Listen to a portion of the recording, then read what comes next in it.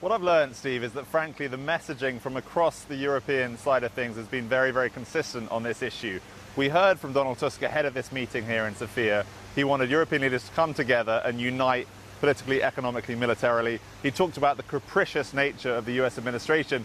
And those words were really winning support from other European leaders here, including Austria's Sebastian Kurz, calling them pointed but correct. We obviously heard from Merkel and Macron on trade.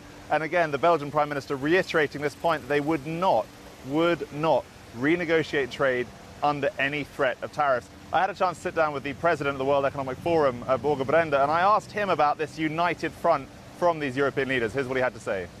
Good that European leaders collaborate closely. I think it's also good that they collaborate to find sustainable and the best win-win solution on the Brexit issue. When it comes to the relationship with the US, I think there are also now important negotiations going on the trade side.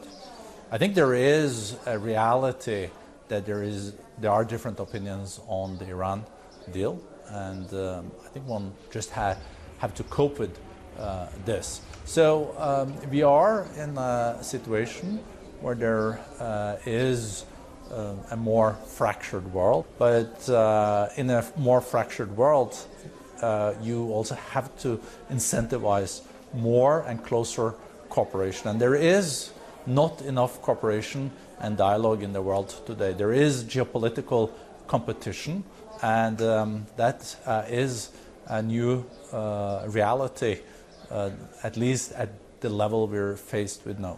Do you think, based on your experience as a diplomat, that this US administration has been largely responsible for the challenges in the transatlantic relationship?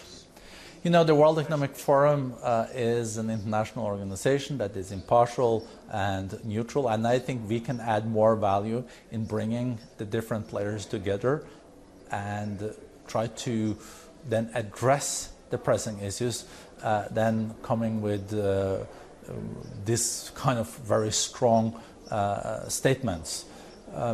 I think we all have to work with the current US administration. We had also President Trump in Davos this year. He gave a strong message on the economy, and there is, of course, a huge interest in what will the outcome be of a summit with Kim Jong-un in Singapore, if it's taking place. What will happen with the trade negotiations between the US and China, the two largest economies in the world, when Vice Premier Li He arrives in DC? No, and all this will have huge implications for all of us, because these are the two biggest military powers and the two largest economies in the world.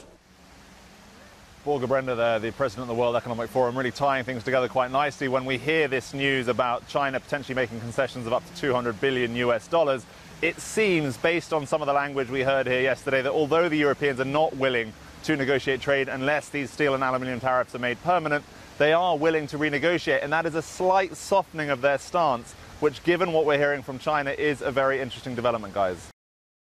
Hey everybody, it's Hadley Gamble from our new CNBC Middle East Bureau in Abu Dhabi. Thanks for stopping by. Now, to watch more, you can try one of the videos that just popped up on your screen. And don't forget to subscribe.